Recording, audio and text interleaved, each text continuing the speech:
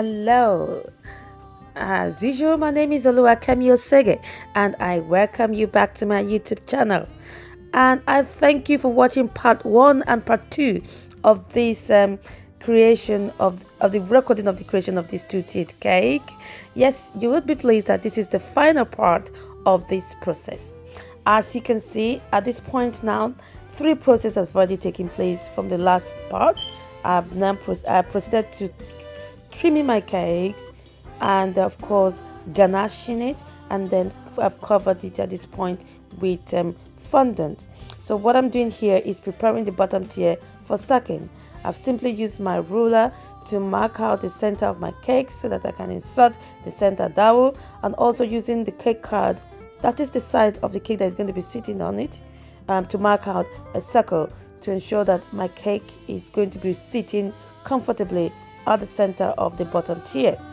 So following that, I inserted my center dowel and of course my other mini dowels to create support around the cake. The mini dowels were inserted around the center dowel within the circle I initially marked out, and then applied royal icing again to serve as additional adhesive and support as adhesive and additional support for the tiers.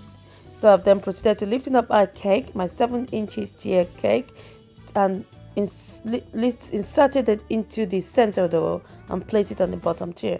So here I am now just ensuring that everything is dead center, smoothing out as best as I can, and ensuring that it is looking beautiful as I want it.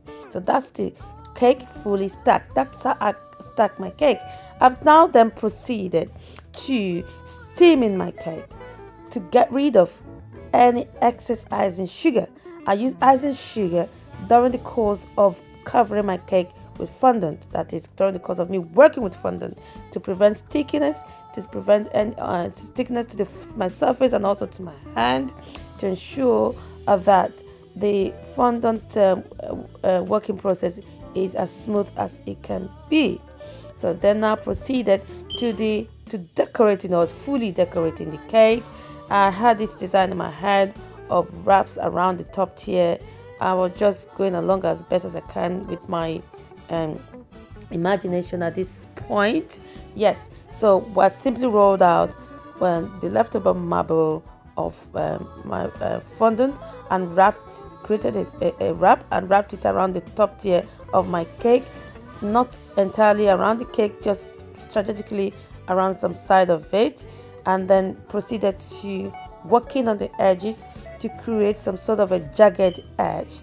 Again, I still steamed again because I haven't steamed that part, and then proceeded to placing another wrap on top of this first wrap, but not entirely covering it as well, and working on it as best as I can, creating again a jagged edge around the edges, if for want of a better word, yes, a jagged edge around the edges, using my hand to thin it out and lift it off the surface to create some sort of jaggedness. I've then proceeded to using my tool to smooth out the base of my top tier cake. There is not going to be any sort of border around the base of that top tier cake, so it is highly important, or it is pertinent, that the base of my top tier cake is as smooth and neat as you can get. Again, of course, proceeded with the steaming of the cake again to ensure a smoother finish. That steam, that water around the cake is going to be will evaporate after a few minutes. It's not going to stay shiny like that, but what it does is that it gets rid of the excess icing sugar, and then leaves the cake looking beautiful and lush after it dries out. The steamer also helps because it generates water around the surface of the cake. It helps with you applying your other decorations around the cake with, for instance, this wrap, to ensure that it sits well as a form of adhesive. So I've now proceeded to using gold paste, a combination of alcohol and the gold dust, to form a paste to paint the edges of my jagged wraps, and then of course around the marble borders.